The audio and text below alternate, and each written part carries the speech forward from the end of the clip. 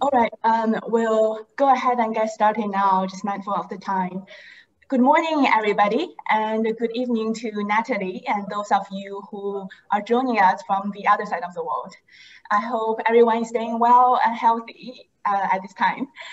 And welcome to the second series of the HK45 virtual Fireside Chat.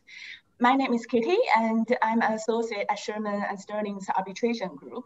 And I'm also a newly minted member of the HK45 committee.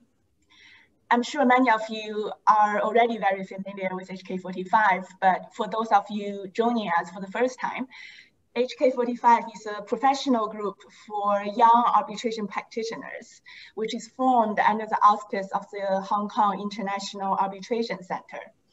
Our core mission is to provide a platform for young practitioners to connect with and learn from other leading professionals in the field, such as through an event like today. Although usually we will be gathered in the same room, perhaps with a real fireplace, and most likely with cocktails on the side as well.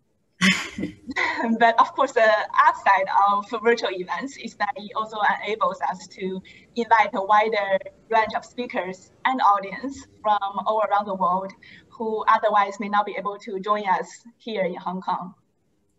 So to join HK45, you don't have to be under the age of 45 or be based in Hong Kong for that matter. Our membership is free, and we welcome everyone who is young or young at heart and passionate about international arbitration. A major part of our work is to promote diversity in arbitration. And we are very proud to present you the second Fireside Chat series, which showcase top female practitioners in the field. Through this type of events, we hope that both our female and male audience will be able to relate to the experience shared by our speakers, feel inspired by their stories, and become more confident in pursuing your own career path. We are extremely honored to have Natalie Reid with us today. Natalie is a partner at Double Voice and Plimpton, based in New York, and we look forward very much to hearing about her experience and insight from an exemplary career in international arbitration, as well as public international law. We are also very proud to have Stella Hu, who will be interviewing Natalie today. Stella is a senior consultant at Herbert Smith Freehills, and she was also a member of the HK45 committee for the past 2 years. Also, as part of the second series, we'll be having Sapna Jangiani, who is a partner at Clyde & Co. in Singapore, to chat with us on January 29. And then on February 5th, we will have Yas Banifatemi, who is, of course, the global co-head of Sherman's arbitration practice. So please stay tuned, sign up for our mailing list if you haven't done so, and look out for our email with the registration information which will be sent out in due course. So without any further ado, I will now hand over to Stella to kick off the interview. Stella. Thanks, Kitty. And good morning and good evening, everyone. This is a great honor for me to have this opportunity to interview Ms. Natalie Reid. She's an expert in international commercial and investment state arbitration, an expert on public international law, and she has multiple leadership roles, significant ones including the board members of LCIA, president of LCIA North America Users Council, a member of ICC Commission on Arbitration and ADR, and she has been recognized by leading legal directorates for her outstanding experience in international arbitration. Chambers Global 2020 has described her as a gem in terms of talent, knowledge, and approach for case, and Legal 500 US 2020 recommends her as the next generation partner. So now let me bring you Ms. Natalie Reid. Thank you very much, Stella. And hi, Natalie. 45. It is a pleasure to join you this morning, this evening, this afternoon, wherever we are in the world. That's great. Before I start my questions, I'll just give the audience a preview of what we are going to do today. So as an interviewer, I'm going to ask basically Natalie 3 sections of questions covering her early career, her current career, her valuable advice on international arbitration and dispute resolution. And finally, some advice to our young generation of arbitration practitioners. So we hope we can finish off the interview within 40 to 40 minutes, and then we leave some time for people to ask questions. So if you have any questions, use the Q&A chat function in the Zoom, and then we can collect questions and then see whether Natalie can answer at the end. And so, Natalie, if you have your favorite cup of tea with you, then we will start. So my first question is, what made you decide to study law as a student? And if you had not gone into law, what would you have done? So I grew up in Jamaica, and it's based on the British educational system.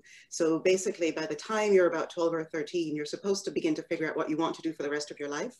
So I took one of those aptitude tests that spat out a bunch of questions, and the result was I was supposed to be a lawyer.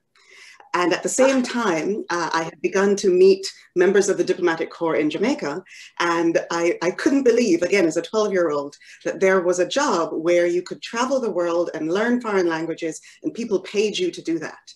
So I put the two together, and I decided that I wanted to be an international lawyer. Again, at 12 years old, not really knowing what that was, or even if such a career actually existed.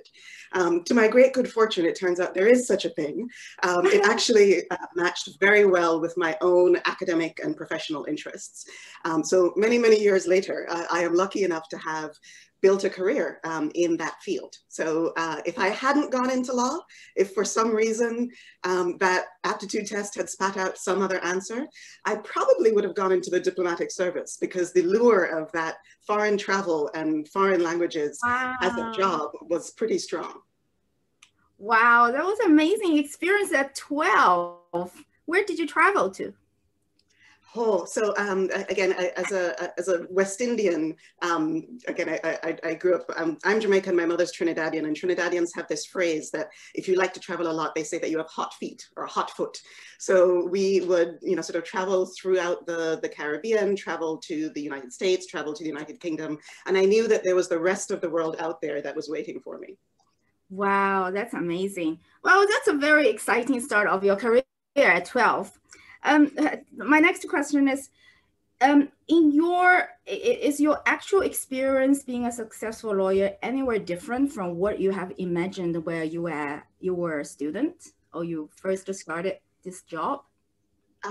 Very much so. When I was a student in university and law school, my first year of law school, I was convinced that if you wanted to practice international law, that you had to be in the public sector, that firms didn't really have public international law practice. I was aware of international arbitration, but here's one of my secrets. I never actually studied international arbitration when I was in law school.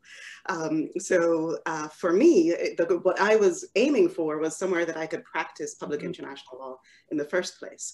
So if you had told me when I was in law school that I would end up X number of years later, for now I'll just leave that X unquantified, as a partner in a law firm, a commercial law firm, practicing international disputes, including public international law and international arbitration, I would have laughed in your face, because I was convinced that no such thing existed.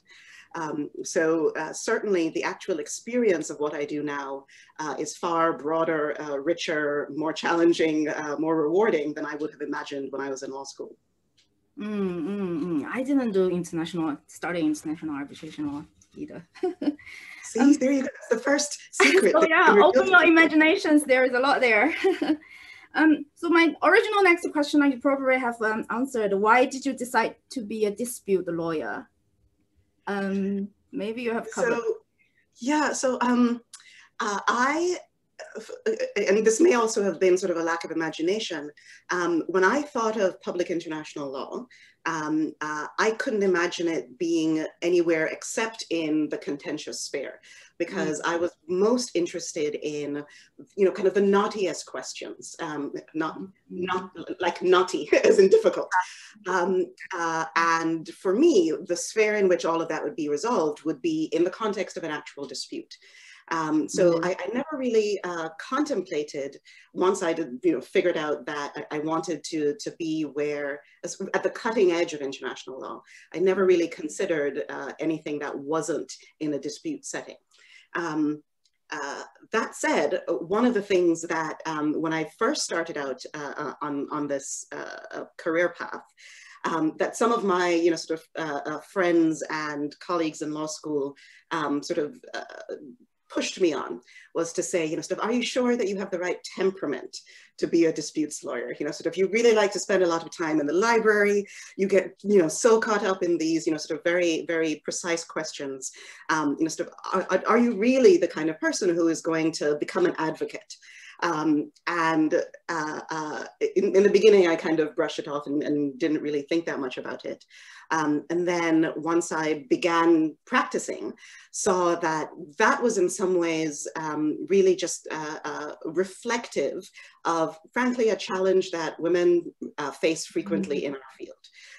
That there is, for better or worse, and in my view, more for worse than for better, there continues to be a fairly narrow vision of what an effective advocate looks like, sounds like, how often he and sometimes she will, present in person.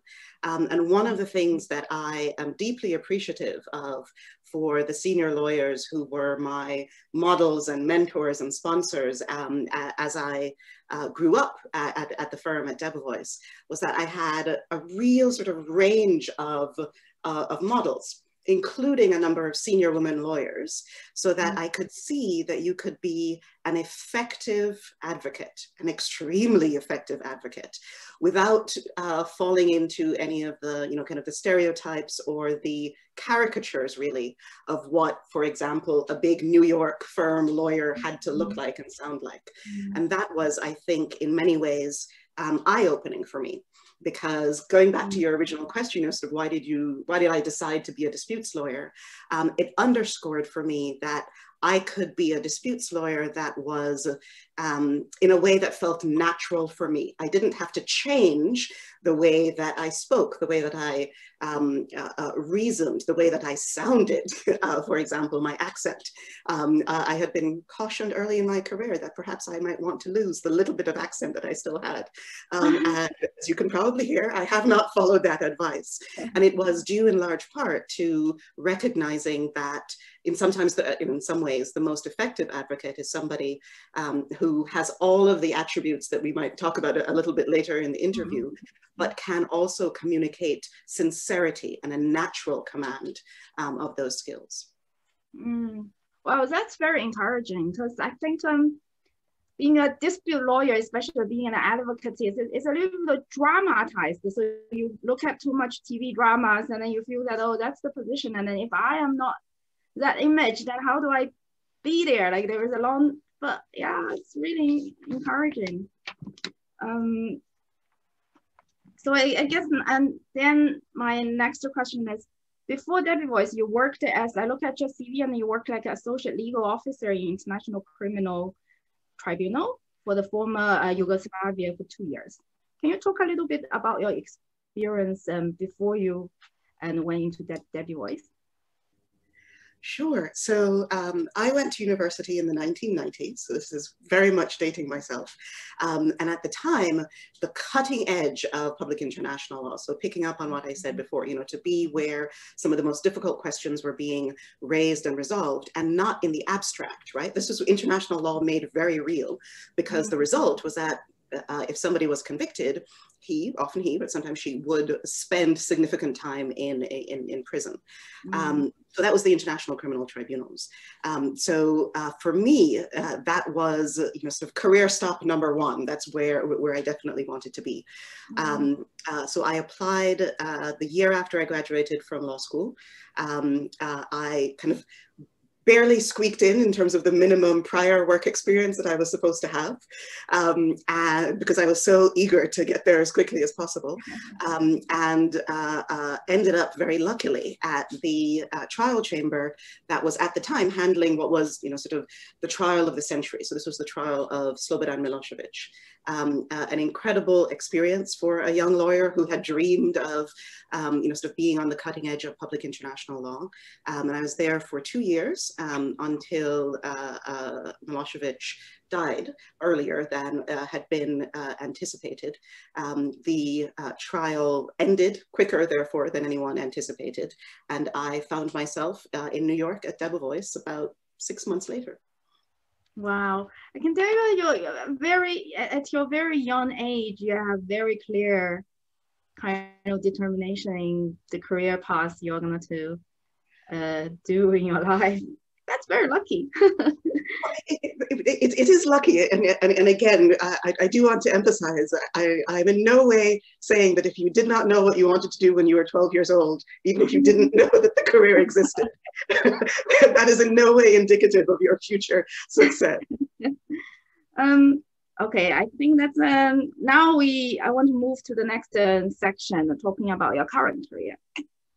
My first question is, how did you transit from a well-performing associate to a partner at Debevoise? What do you think is the key different elements or capabilities that you need between an associate and a partner? Cool. So the first thing that I would say is you never do it by yourself. So I see that there are some of my colleagues who are actually attending. So I can't see their faces, so I can't see if they're going to be embarrassed when I call them out. But in particular, for example, Deborah Enix-Ross, who is a senior lawyer at Debevoise, one of my personal heroes and one of the people who kind of guided me through my career at Debevoise. So thank you, Deborah. In terms of, kind of what are the things that can distinguish even a very high performing associate from a partner, hopefully that distinction is actually going to be very fine, because if you are lucky enough to end up in an environment that is supportive, that invests in young lawyers, that trains young lawyers, it is a path of gradually assuming greater responsibility, right? From the junior associate who hopefully is a safe pair of hands, who can implement when instructions are given, to the mid-level associate who will begin to participate in strategy, all the way up to the senior level associate or counsel, or sort of whatever the title is that is applied, who will formulate strategy and make a recommendation. The biggest difference sometimes between the partner and the senior associate is that the partner is the one who has to make the decision, right? So that responsibility rests with you. There are, of course, sort of the range of other tasks and responsibilities of partners in commercial firms with business development, et cetera. But a lot of it is having hopefully the confidence, hopefully the experience, hopefully the support, but the buck stops with you. So as I said, hopefully if you're in the context where you're not being thrown into the deep end once you make partner, then it will have been a gradual process of you learning, gaining skills, polishing those skills, and then practicing them before the training wheels are taken off completely. Did you have this moment that maybe the first one or two cases you have like really personally take that responsibility, and then can you describe a little bit about your kind of mentality at the time, and then what did you feel? So when I speak with associates or other young lawyers at the firm, I describe it as almost learning to embrace the terror, right? The very first time that you are, sort of tasked to do something at Debevoise, we call them stretch assignments. I'm sure they do at other firms as well. It's something that you feel is beyond your immediate grasp. You've never done it before. It's asking something of you that you've never done before. Depending on the context in which that assignment comes, the first instinct that you have is sometimes being gripped by terror. So sure, the first time that I cross-examined my first witness, the first time that I stood up to give oral argument in front of a tribunal, neither of which, thankfully, was only after I made partner. I did both of those before I made partner.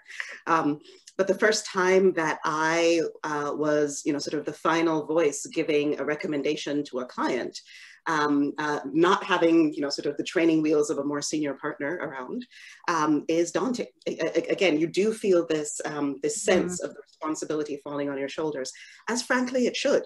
Sort of we as lawyers, as counselors and advisors, have a great deal of responsibility. We have obligations to our clients. You should feel the weight of that. So yes, do I have any great stories? There are times when I have made mistakes, including before tribunals.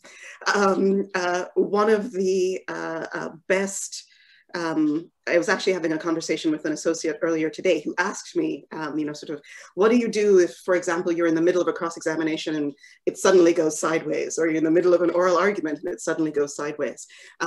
That happens. It also happened, sort of after I made partner. For those of you who work in teams, you realize becoming partner is not like a magic pill. It does not imbue you with, sort of the wisdom of the ages and make you, sort of perfect.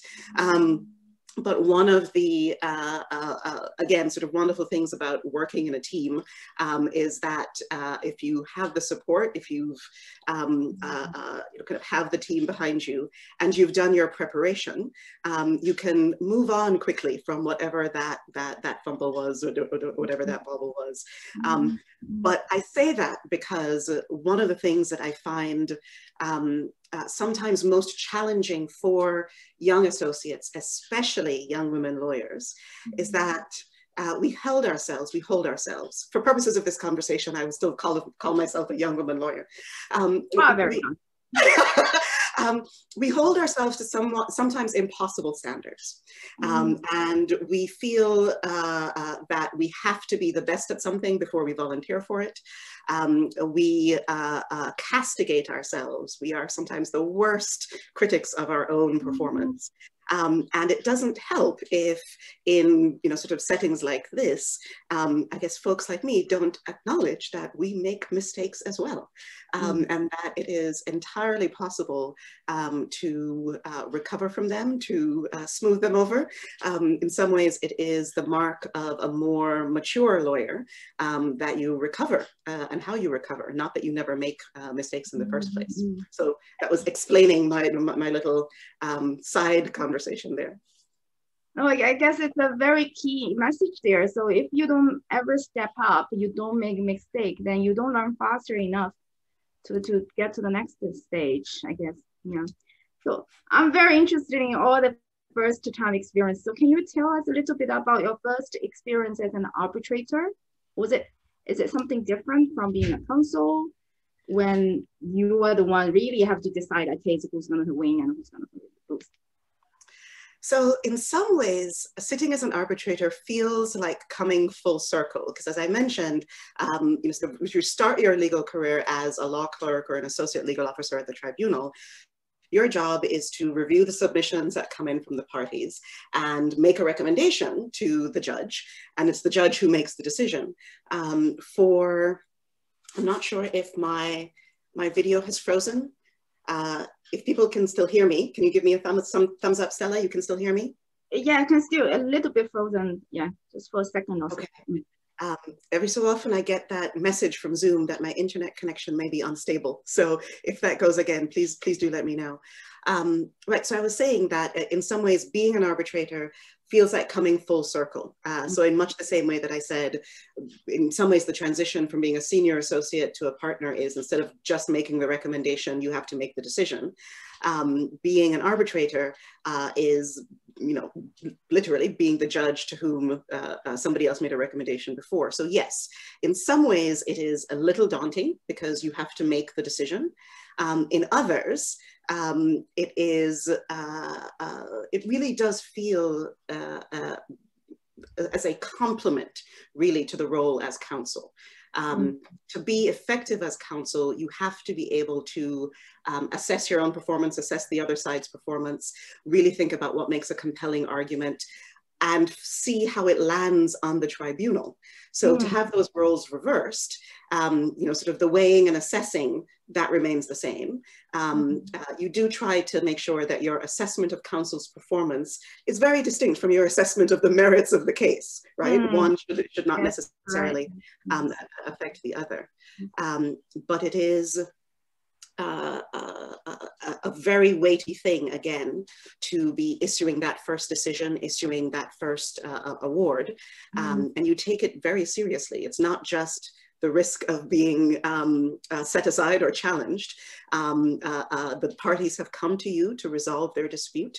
They have placed their trust in you, and that's not something you should take lightly.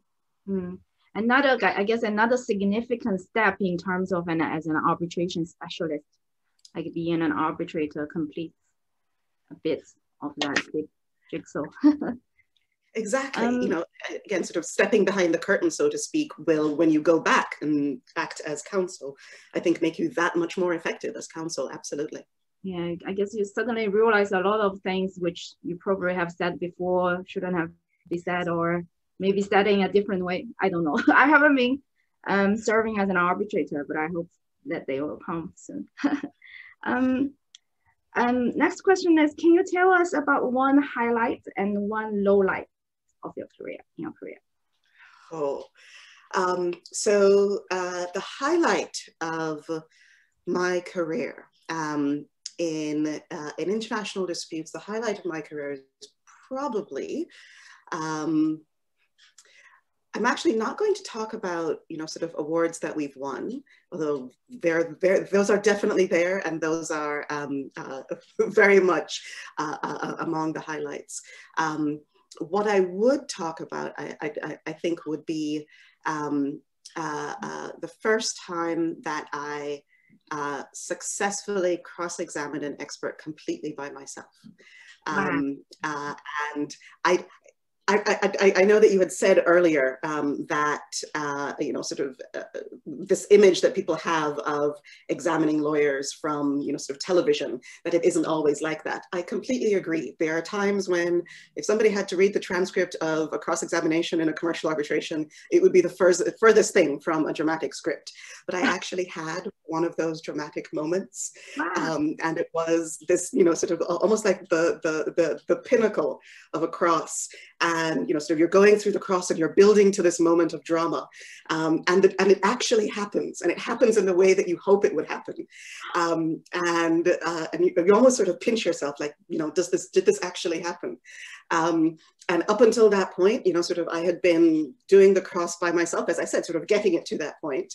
And then a senior partner at the firm, Donald Donovan, who was sitting to my left, leaning back in his chair, actually, because he was very relaxed. I was in complete control of the cross. And at that point, he realized that I was sort of thinking, like, sort of, this actually happened, like, this really happened. And he leaned forward and he touched my elbow and he goes, just leave it right there. So it was to sort of just let the drama play out. And it was this sort of wonderful example of what if you are a litigator, you hope and dream happens, like it kind of makes your heart sing. In terms of a low light of my career, losing my first case. Losing my first case was definitely a low point, because you second guess everything, right? You say, sort of, I should have done something different. Maybe if I had, put in one more witness statement, or, sort of framed the expert report differently, if I had put in one more submission.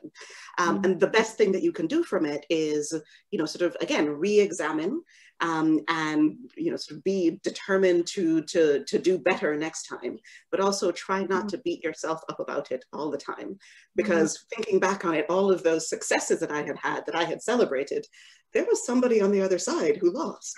And it was not the end of that person's career. To the contrary, I have frequently, this is one of the joys of international arbitration, you frequently see your colleagues in sort of recurring cases. So you know that it is not the end of the world when you lose a case.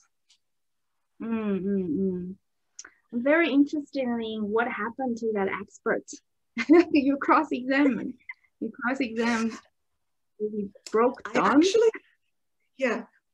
I actually don't know what happened to that expert. You're right. I should probably find out. It would make a nice coda to the story. But at least for the purpose of that dramatic pause, it was enough. My next question is there anything about your career that you still find as a successful lawyer today, still find it challenging? And if so, what are the tips for you to dealing with all these challenges? Oh, so do I find things challenging? Yes.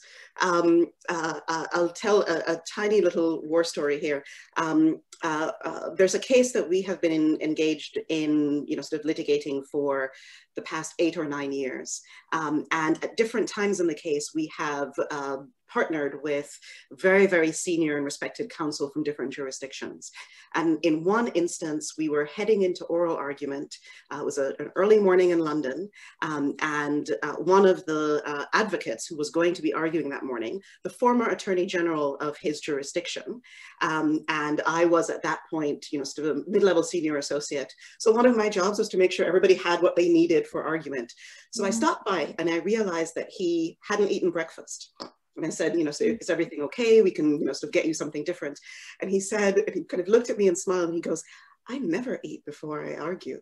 The butterflies are too large. I said, really? Like, you still have, but this is a man who, again, pinnacle of his profession, had been practicing for over 40 years by that point. And I said, you still get butterflies? And he looked at me again, gentle smile, and said, if you don't get butterflies, you don't care about it enough. So yes, are there things that I still find challenging and stressful? Of course, I get the butterflies. And whenever I start worrying about like, I really shouldn't get the butterflies, I remember this exchange that I had with my senior colleague. In terms of how to deal with stress, I should have pulled this a little bit closer, but I have demonstratives, I have exhibits. Wow. So one of the things that I do when I get very stressed out and I'm preparing for hearings is I spend too much time on keyboards and my hands start to hurt a lot. And then by the time you get to a hearing, it's not as if you can stop preparing, right? You still have to continue going. So what I do instead is I go into hearings and I have exercise balls for my hands. Oh, okay. So that when my hands are hurting and I can actually sort of squeeze the balls so that it's an exercise for my hand, but it's also, sort of, again, as you know, these are colloquially called stress balls. So I can be squeezing these balls and, sort of exercising my hands. And I learned very recently that the last time I did this was in a hearing when I was cross-examining a series of witnesses. And every time, apparently, I took out my exercise balls and started squeezing them, the lawyers on the other side apparently, sort of whispered between each other and said, there she goes again. She's going in for the kill. She has the exercise balls. Because apparently coming. Exactly. From across the room, it looked like I was clenching my fists. I was so angry at the witnesses, when it was actually the furthest thing from the truth. So all of that being to say, there is always some levity, some little bit of humor that you can find in the middle of even the most stressful hearing. In the virtual hearings, you can stress it. You can press it as much as you want. I could do it here, but this perhaps looks even more suspicious than if I just did it on screen. We'll see what happens. I have a couple of hearings coming up this year. Let us know how you experience. The next question is, what's your plan for the next 10 years of your career? To get better, to continue to get better, to continue to improve, to continue to recruit and train some of the best talent in the field, to continue to play a role in increasing the diversity in our field, to increasing access in our field, playing a role, hopefully, in the development of international arbitration in other parts of the world, any and all of the above. 10 years is a long time. Oh, well, I think your answer bring us naturally to the next section of my questions. So I want to discuss with you a little bit about arbitration practice, your skills of advocacy, and then also, as you mentioned, diversity issues in international arbitration. You have shared with us a lot of your personal experience as being an advocate. Do you have any key messages to telling the young lawyers about what are the characteristics of a effective advocacy from your perspective? So there are a number of things that go into crafting an effective memorial, to crafting effective and being an effective oral advocate. What I think a lot of it boils down to is after you have mastered the facts, after you have done all of the legal research and you have, sort of ascertained and developed the strongest legal foundation with the most compelling authorities for your case, never forget that the arbitrators are human beings too. And human beings think in terms of stories. So the most effective advocacy is often, can you tell a compelling story? If you are the respondent, the claimant has set out its story of all of the violations or breaches that you have committed and the basis on which it can recover. Your job as respondent is not just to sort of poke holes and respond to each one of those arguments. It is to craft a compelling counter narrative, a different explanation of what happened and why the claimant shouldn't recover, or why, in some cases, why you should recover.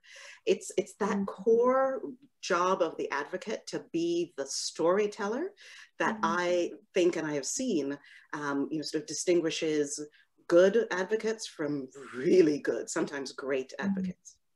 And that's in both writing and in oral advocacy. There is, of course, there are critical distinctions between the two. There's a reason that some people are very good at one and not at the other, but at the core of both kinds of advocacy is this critical task of storytelling. I have a follow-up question on that. What we have to have. Sometimes people say that when you argue a case, you have the obligation to give the tribunal the full facts of the case.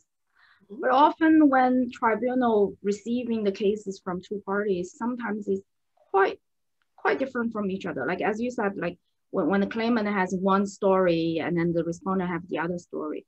So how do you manage between telling the full facts and also advocate towards the way that your party support your party's case? It's a great question, Stella, and it's one of the places where I have seen even very experienced advocates stumble, I think, both either, sort of across the room or when I'm sitting as arbitrator. You can't tell a good story that is unmoored from the facts. Right? We are still counsel. The tribunal has to make a finding based on the record, right? The question is, what is the best narrative? What's the best explanation? What is the best set of arguments that you can craft given the evidence that you have, right? If you tell a version of the story that has nothing to do with the evidence in the record, then be warned. You have set yourself up for your opponent to step in and say to the tribunal, you shouldn't believe anything that that person has said. And let me tell you why. Because they would have you believe 1, 2, and 3, but let's be honest. Let's look at the record. The record plainly shows that the facts or the history, the story is A, B, and C. And look at it. If you find, as you should on these facts, that it's A, B, and C, we win and they lose. And that's why it's actually really important to maintain your credibility before the tribunal, because once that is lost, it is nearly impossible to get back. That's why we always say that how credibility is important. Also, I guess advocates and lawyers and also for the witnesses and everyone. Exactly. So, thank you. So my next question is, there is much discussion around nowadays about diversity. namely diversifying those who's involved in the field of arbitration in terms of gender and culture. What has been in your experience over the years and about how important this topic is in the international arbitration arena? I think it is critically important. The legal profession, not just in the country where I live, the United States, but elsewhere, is often woefully behind other parts of society, other professions, in actually reflecting the societies from which it is drawn, reflecting the clients who bring us matters. And that is not just in the arbitrators who sit, but also the counsel, the lead counsel, for example. So it remains critically important, I believe, very firmly, for the future of the profession to, and frankly, leave aside the question, leave aside the fact that it is the right thing to do, right? That you actually should aspire to reflect society, to reflect your clients, etc. It is incredibly short-sighted business-wise if you don't actually seek to identify, develop, and open your profession to the best talent that is out there, regardless of background. So where I think the profession has come, and we have seen some significant developments. There is still far to go, but we've seen some significant developments in recent years, is recognizing the value of diversity. And this is diversity, as you mentioned, in different dimensions. So not just gender diversity, not just national diversity, but ethnic diversity and other forms as well. Ethnic and racial diversity and other forms as well. Not just recognizing that it is something that is valuable, that it is something that we should strive for, but actually beginning to take the steps that are necessary to really achieve it. So it's not just saying the right things, it is beginning to do the work. But as I mentioned, there's quite a lot that remains to be done, and a lot of steps and progress that remains to be made. My next question is, being a Jamaican national, do you think your cultural background and then the things you have learned when you brought up and has contributed any role in your success in your career? It's a good question. I think in some ways, the fact that I am a Jamaican, a West Indian, I know somebody's going to tell my mother that I was this, and since I mentioned my mother's Trinidadian, I'm not only Jamaican, I am West Indian. Being a West Indian who practices outside of her country or outside of her region, right? Because what that means is that I am often very aware of sort of cross-cultural, sort of practicing, interacting with people across difference. That is, in fact, the reality of my everyday life from the time that I left Jamaica to be a student, an international student, when I was 16. So what I think it has done for me is to sensitize me to cultural differences, to differences of other kinds.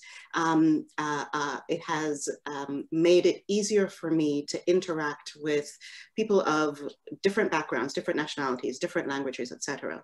Again, because that is sort of my everyday experience in a way that I think is a distinct advantage when it comes to a cross-cultural, cross-border practice like the one that we have.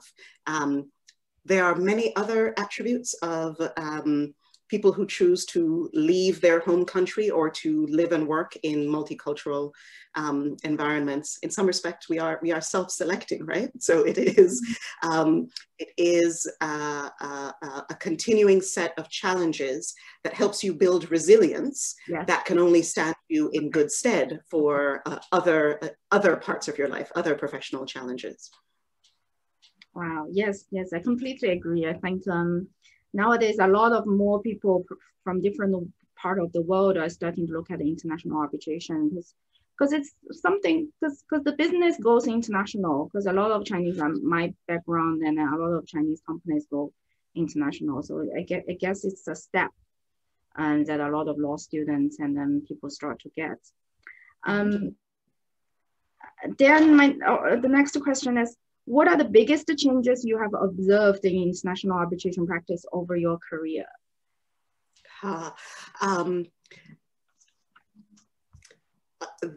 When I first entered the field, there was, and you looked at the people who were the leaders in the field, it did seem as if there was this particular image of what you had to look like, what you had to sound like, where you had to come from, where you had to have studied, etc., to be taken seriously. Not even sort of to succeed, but to be taken seriously. I think that has changed. Again, if you look out, sort of the evidence is that those who enter the field, those who stay in the field, those who speak and write and argue and are appointed to tribunals are beginning to reflect the diversity that already exists in the profession. I'm not even talking about the diversity that's in society now. So that is a big difference. The explosion of interest in international arbitration outside of the major centers of international arbitration, because that goes hand in hand, right? That there are people from corners of the globe where, to be sure, it's not that there hadn't been disputes there. It's not that those disputes have not been resolved by international arbitration. It's just that the people who would resolve it by international arbitration used to fly in and do it and then fly back out.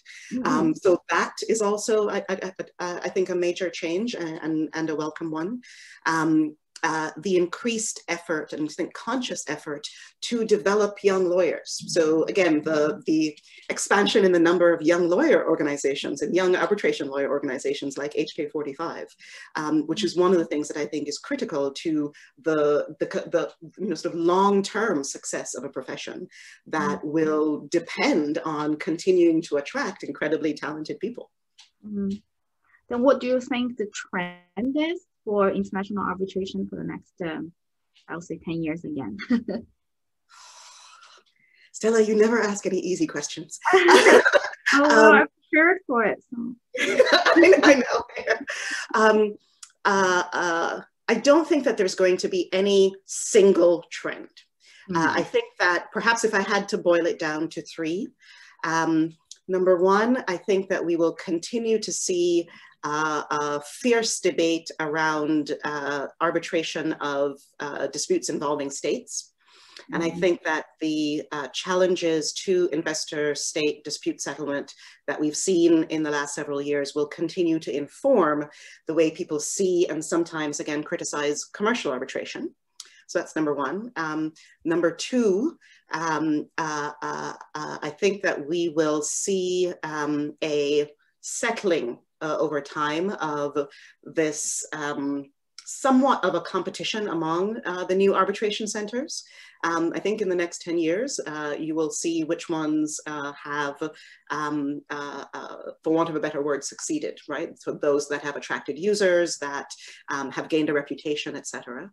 And the third one is, I will say, in a fit of informed optimism, I think the field will continue to get more diverse, more representative. I hope that it will continue to get more inclusive. So it's not just people, different people coming into the field, but actually getting opportunities, getting ahead and succeeding. So those are my three. Thank you. Thank you. Okay, now I move to the final section of my interview and about your advice to young lawyers and the students. The first question, before you give advice to young lawyers and the students, I would like to ask you, if you had a chance to give one piece of advice to a younger yourself, what would that be? Wear brighter colors. I have a slightly more serious version of that bit of advice. When I was in law school, I, again, sort of in my 20s, I thought, again, I need to be taken seriously. I need to dress like someone who is taken seriously. So I had a lot of, sort of blacks and grays and very, very, sort of plain neutrals in my closet. And my mother came to visit me and she opened my closet and she just kind of looked at it for a while and then turned to me and she goes, you know that we're from the West Indies, right? You know that we love color, right? And again, it was, I joke about it's color and fashion, but it was, you know, it's a broader story about being true to myself, right? Not trying to fit myself into a particularly narrow view of, you know, kind of what a successful lawyer or a proto lawyer, a baby lawyer should look like. So again, my colleagues will tell you that my closet now is a lot more colorful than it was when I was in law school. We enjoy your pink today. It's really good. Thank you. I have a question from online. So it fits into my section now. So I just want to bring it out to you now. What do you think students of law school should focus on during their time in law school in order to prepare them to become a good arbitration lawyer in the future? So I'm guessing I don't have to tell you to take international arbitration courses if they are offered, while I and Stella apparently didn't take them. It is good to take advantage of the offerings. So I'm going to interpret the question as beyond that. Conflict of laws courses are good because again, they will be very good training for the kind of analyses that you'll do, especially in commercial arbitration. Do not discount, particularly if you plan to practice in a commercial setting, in a commercial law firm like I do. Do not be afraid of numbers. If there are courses that will, you know, sort of introduce you to or expand your knowledge of dealing with financial statements, dealing with just, you know, sort of, again, cross-border trade and investment from the business perspective, not just the legal perspective, take advantage of that because it will help you to understand where the sources of these disputes come from. You'll be that much more familiar, that much more conversant with the thinking and the strategies that go into that. You'll understand where your clients are coming from that much better. And you probably won't have to stay up until 2 or 3 o'clock in the morning teaching yourself this stuff when you are assigned to the case. Again, that is a war story of my own, so don't do that. The other thing that I would say is, if to the extent that you can, if you know that your law study is going to be the last time that you will be in school, you know, so it is a graduate degree, for example, like it is in the United States, or you know that this will be the end of sort of your formal training, try and save a little bit of the time to do something that is not law.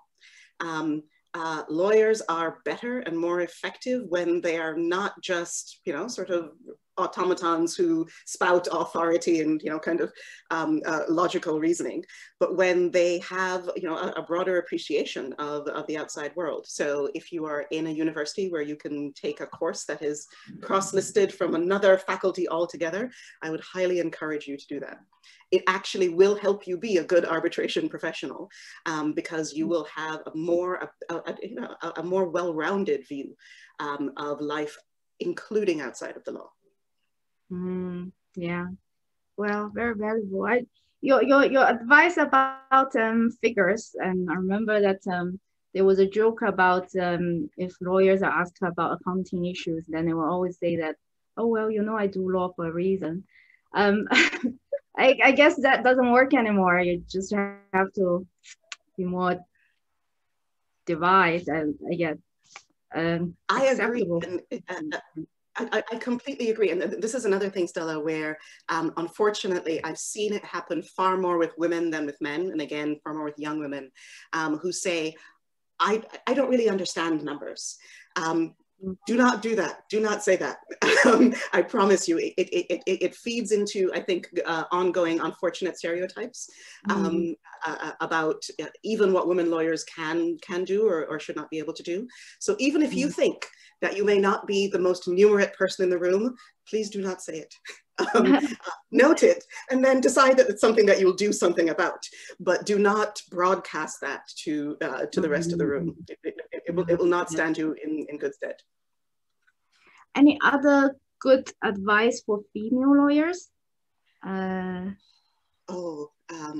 So much. I think maybe I'll try again to kind of boil it down into three. Do not expect perfection of yourself, because I promise you that there is a colleague that may be sitting beside you or in the office beside you who does not expect perfection of himself and will not let his own self-doubt get in the way. So that's number one. Number two, confidence is a critical part of success in the field, but confidence isn't a shield that you put on. It isn't, you know, sort of a suit of armor that you can don at one time. It's built over time. It's built with experience. It's built with practice, and you have to have opportunities to get that experience and to get that practice. So don't be afraid to ask for it, because that's how you get it. So that's number two. And number three, resilience. Do not expect never to fail. This is why all of my stories of failure and losing and mistakes that I mentioned earlier. It's not about whether you get knocked down. It's about how you pick yourself back up. And note, I'm presuming that you are going to pick yourself back up, but it's how you pick yourself back up. So those would be my 3 points. Great, thank you. I'm browsing through questions online. Let me see whether we can cover some of them.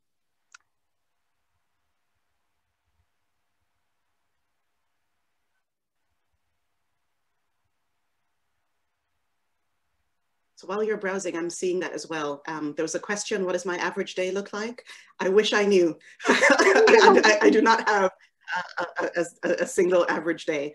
They vary quite widely and could involve spending a lot of time reviewing and drafting, or speaking with clients, or in a hearing. So it's one of the joys of the profession that there are many, many different things. And then Kieran had a great question about making sure that we're not just considering those who speak the loudest or put their hand up for opportunities, although you should still put your hand up for opportunities. This is what I just said. But any thoughts on how we can do that more broadly across the profession? This is in part, you know, we spoke about culture. Professions also have a culture, right? And this will in part require a little bit of a culture change that frankly I see already happening. And it is a result of a higher number of entrants from outside, sort of the core centers of international arbitration, greater diversity, and therefore a broader understanding of what ambition looks like, what drive looks like, what success looks like. So I think if we continue to have that broader understanding that it's not just the person who pounds the table and demands to be given a witness in a hearing, the better that we will be, the more diverse our teams will be, the more well-rounded in terms of the range of skills our teams will be.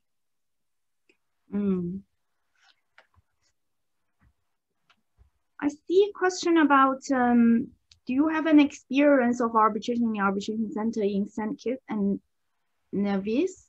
What are your thoughts about the arbitration practice there? I will confess, I do not have experience of arbitration at the St. Kitts and Nevis Arbitration Center. I will have to remedy that soon. I'm going to guess that that person is from St. Kitts and Nevis, so feel free to reach out and let me know more about the arbitration center there.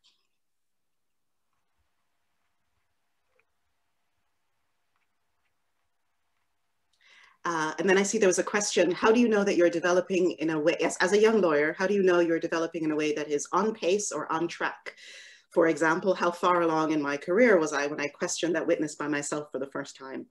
I think I was, so the first time I questioned a witness by myself ever, I was a young associate. I may have been maybe a fourth year associate, third or fourth year, when I questioned a witness by myself for the first time in a major arbitration hearing. I was a senior associate. The question of, you know, sort of how do you know that you're developing on pace? Some of that will be some discussion with your peers, of course, but in part, it will be not expecting that there are, sort of distinct milestones. So not saying, well, sort of, I've been practicing for 2 years and I haven't done X yet. You do want to get a sense and make sure that you understand the full range of roles.